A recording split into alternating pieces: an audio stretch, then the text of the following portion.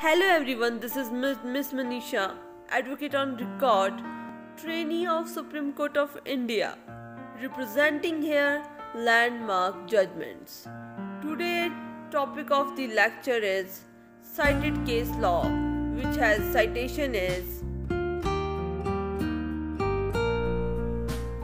2006 Volume 2 SSC 1 Rameshwar Prasad and other versus Union of India and another.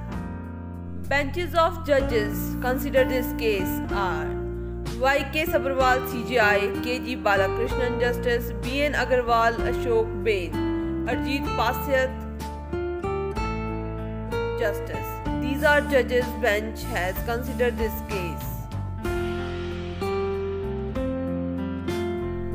The main provision related to this case are Constitution of India 356 174 2 clause 32 226 Evidence Act 1976 under section 114(3)(e).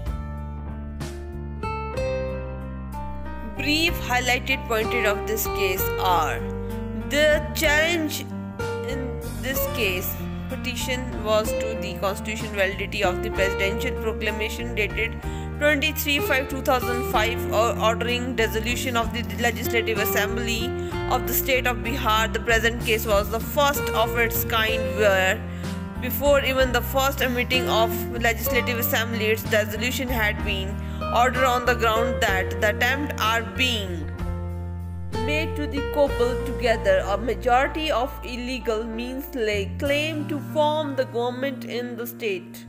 If their attempt continue, it would amount to temporary with the Constitution of India. Provision. The main question arose their petitioner. Therefore was whether dissolution of an assembly under Article 356(1) of the Constitution could be ordered to prevent the staking of a claim by a political party on the ground that the majority had been obtained by legal means.